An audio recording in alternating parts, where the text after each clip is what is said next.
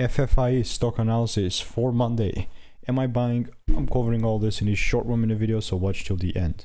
Yes, I'm looking at Faraday Future. Intelligent stock is bearish for sure. Like my previous idea, boom, that's how I look like.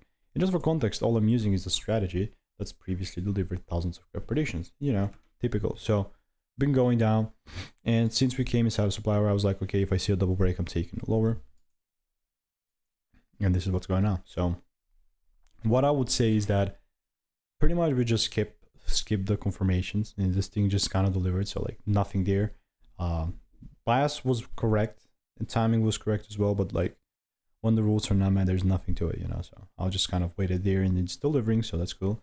But yeah, if you want to learn, like I'm still pretty bearish, you know, for right now, just expecting these to clear out the lows or whatever. And if you want to learn how to achieve a long-term consistent income without fear, click the first link in the description. There's a free course there. See you in the next one. Goodbye and enjoy.